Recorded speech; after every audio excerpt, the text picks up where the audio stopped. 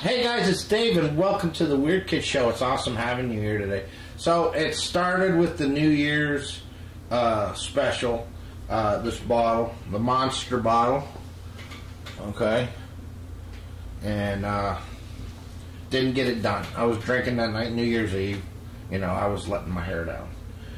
So I decided to pick back up on this thing once I had a clear head. And that was a result of last week's video. So part one of this video is down in the description. Okay, if you haven't you might want to watch that first before you watch this.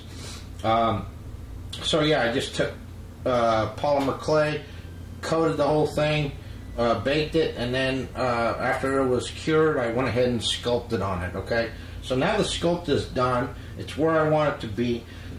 But now is where the magic happens. This is where we can make this thing come alive, and that's the painting, and that's what we're going to do here today.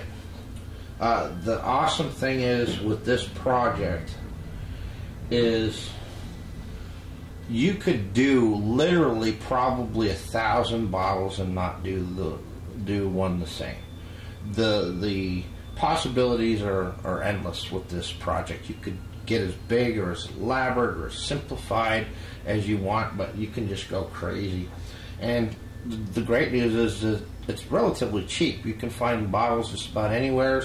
If you find a bottle and don't have a cork, they sell bags of corks at I think I saw them at Hobby Lobby and Michael's. You know, just buy a bag of corks, and of course that helps. I still have to glue this thing in here, but you can see this bottle came with the cork, and you know, I just did an indentation in it, and what I'm going to do is I'm going to go ahead and I'm going to epoxy that cork into the top of this here, and then it's going to, you know, you can position it however you want.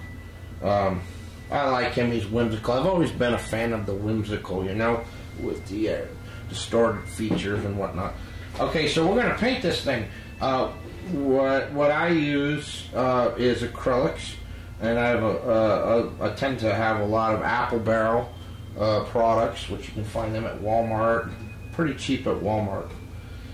And of course you're going to need paint brushes of all various shapes and sizes, and I like to have really fine point brushes for the fine detail, and all the way up to like chip brushes for covering.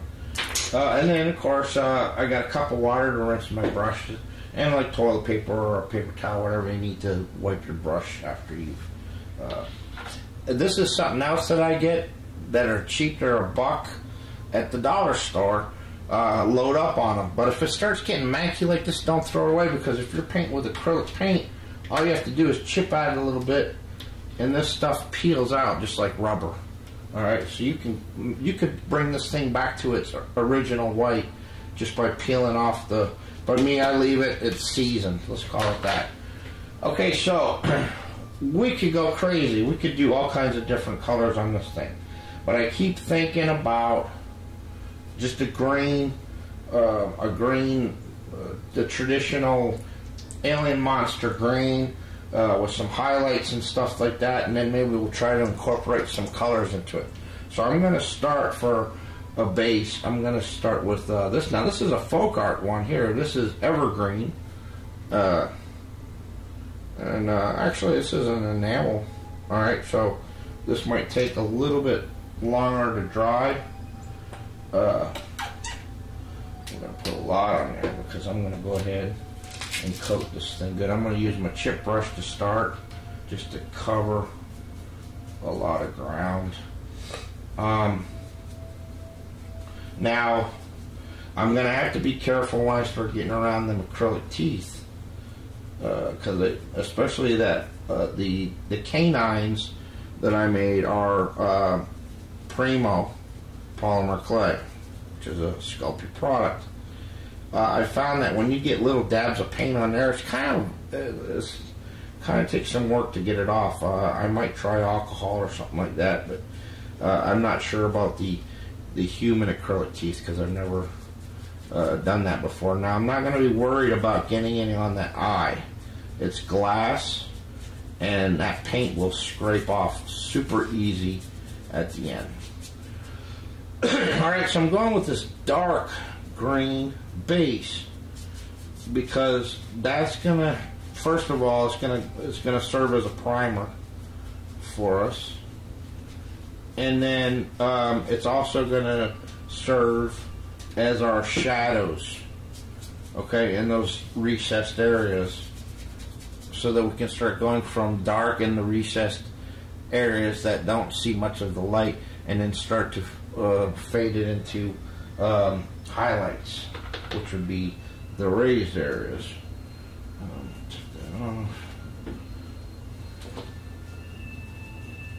So yeah, this is a fun one. I enjoy these. I've actually done quite a few of these, but yeah, it's not been until recently that somebody had commented on a bottle. In fact, I keep meaning to bring that in to show you guys that one there. That one there is not. I know I can do better. That was the first one I had done in a while, so it's not perfect, anyways. But it doesn't have to be, you know. With these, I keep thinking maybe, possibly, of doing a cabinet, a monster cabinet, if you will. So just imagine, maybe it could be whimsical along the line.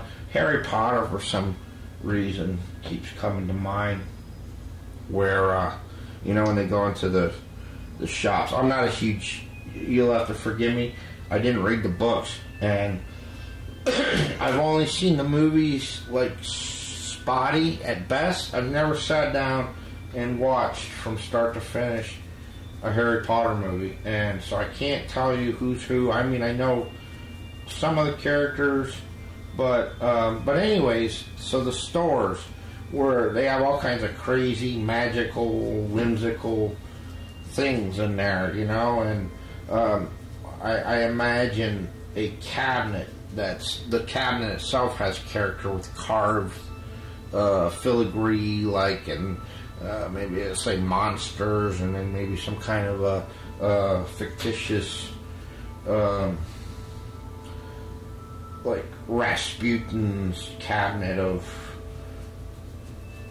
horrors or something. Who knows? But anyways, inside this cabinet are all these different bottles, which are potions, and what you turn to, whatever the character is on the bottle itself is oh, we just lost a tooth.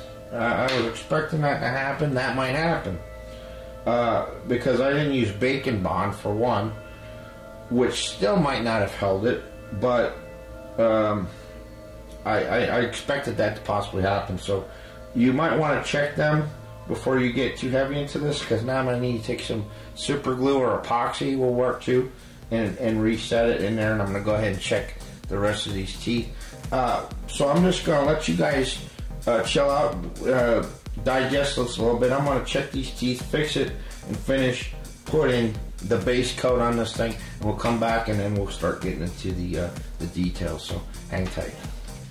Alright, welcome back, guys. So yeah, I went ahead and took that evergreen and just completely coated the whole thing, and I had to use a smaller brush to get in around the teeth, in between the teeth, and inside the little crevices, which wasn't easy. And of course I had gotten little droplets here and there of paint on the teeth. So what I had to do in that case is once this thing dried, then you can just take your little razor knife and just go in there and scrape that green off the teeth, and you'll find it'll come right off. So now we got a clean set of teeth again, and we have the green and all the crevices. Now the eyeball's covered with paint, but that's okay, because when we get done here, we're going to go in and it'll come right off. Okay. So I got me some of that. Oh, the other thing I did too was I glued the cork inside of his little, whatever you want to call it, doodad, and covered that with base paint. So I've taken I still got some of that green, I've added some white, I've got me a bigger brush. I'll take some of that white and mix it in there and make it a lighter shade of that green. I'm going to take paper towel, toilet paper, whatever you got, rag, and I'm going to get a bunch of that paint off there. I want to take the excess off. And then I'm going to go ahead and then just start to dry brush it. So I got my brush here, and I'm just going to want to dust it. Barely wipe on it. Now where you got wrinkles, you're not going to really want to go that way and fill them in. To really make them pop, you're going to want to go across them. Not with them, but across them.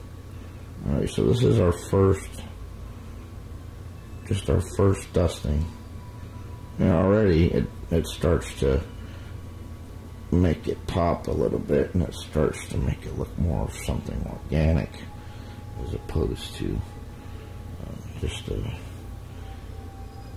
solid color. On the lips, let me get some more paint here on this tongue. But yeah, so it gives you an idea. This is the first cut, and I'm going to go ahead and I'm going to start working and building up, and I'm even going to add more of a fluorescent green on top of this. So let me coat this whole thing, and then I'm going to come back, and then you're going to have a look to see where we're at. So hang tight, guys. Alright guys, so this is where we're at now. This is what I did. I went ahead and I dry brushed the whole thing, that lighter version of the green. And I went ahead and cleaned up the eyes a little bit. He's starting to come together. So now it's just a matter of what's going to work, what's going to look good. I don't know. But I did pull, I'm going to play around with, this one here is an Apple Barrel product. It's Lime Tree. And then I also took, this is called Princess Purple. Alright, I want to see if I can get a little contrast into them. And I might even go with a King's Gold, like a darker yellow, for little, maybe little spots or something. I don't know. See, that's the thing, I don't know. I won't know until I start doing this thing. But the first thing I'm going to do, I'm going to go ahead and take some of this green, and I'm going to go ahead and dry brush some of that on there for you, so we can see what it's going to look like together. So I'm going to give me some of this.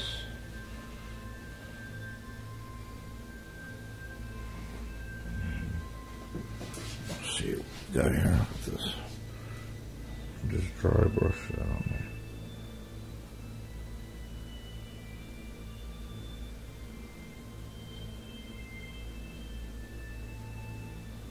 I want to work it in.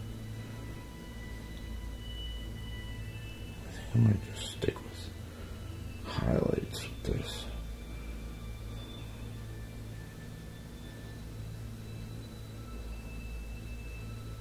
And it would be on the high points.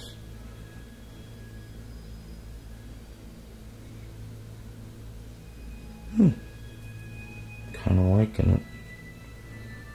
And it'll be cool if we get some of that purple in there too somehow. Work that in there. On the top, the high points of the lips. I'm kind of liking them. What do you guys think? Are they coming together? Of course, I'm going to take a good photo for you with some good lighting stuff, so you'll be able to see what he's really starting to look like. Alright, so I'm going to play with this, and then I might play around with that purple, and then I'm going to come back and I'm going to see what we're going to do next. And so hang tight, guys. Thanks for sticking with me. Alright guys, I think we are done. I'm done anyways. Alright, so I have one more step to do, and the last thing I'm going to do to this is I'm going to take some matte finish clear coat and spray it on there to protect it, okay, to seal it. Alright, but what I did was after going over with that light green, I took some of that purple, the Princess Purple, and then I just kind of dry brushed like around the eyes a little bit underneath, just to add hints of, you know, and to give it some contrast. Those little wart things there, I painted them purple around it, and then I give it like like a yellow, like maybe it was like it's a gross zit or something, who knows. And then, yeah, no, and I did the same thing up here, and so it's done. And if you think about it, it's super easy too, you know, and you can work on, you could spend, you know, an hour just covering it with the clay and cook it and then put it aside, and then at your leisure you can slowly work it. That's the great thing about Sculpey, is that you don't have time constraints. You could leave it uncured and just put it in a safe place and work on it at your leisure until you're satisfied with what you come up with before you do the final bake and paint. Yeah, that's what we've got.